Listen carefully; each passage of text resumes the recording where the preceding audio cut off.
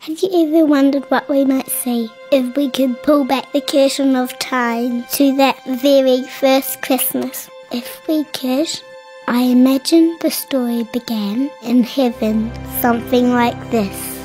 God was looking over heaven's balcony one day, shaking his head at all the wrong things people were doing down on earth. Oh man, this isn't quite what I had in mind when I created Earth. I feel so far away from my kids down there. Why? It's just hard to be friends with people when you don't like what they're doing. I think it's time. Time for what, Lord? Time for us to step in. Shall we ready the army, Lord? Teach them a lesson? No, I don't think we should send an army. Maybe just one person. What person? Brilliant! They won't be expecting that!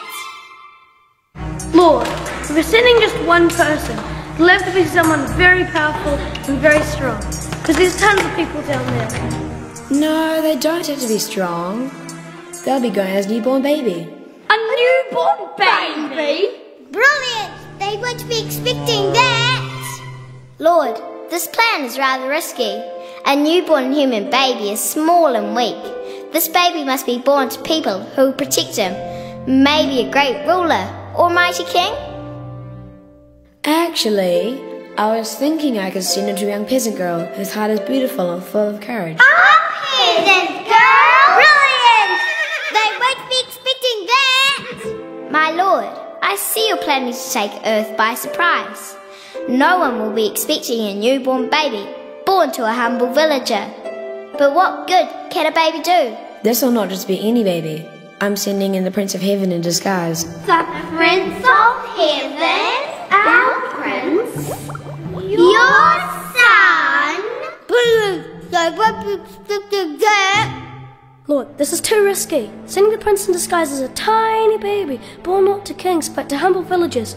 Surely our prince cannot be born in a cottage. He must be born in a palace. You're right, he shouldn't be born in a cottage. Phew. He'll be born in a stable.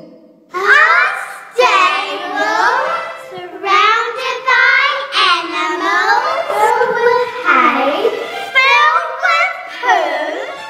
Brilliant! They won't be expecting that! Lord, how will people know he's there? What if they don't notice? Those who are looking will find him, and his mission will bring all people closer to me, even if they do something really wrong. When the prince is done, nothing will get between them and my love. Can we leave some clues for the people looking? Like in the stars? Clues in the stars. Sure, why not? We can make one huge one that points to him.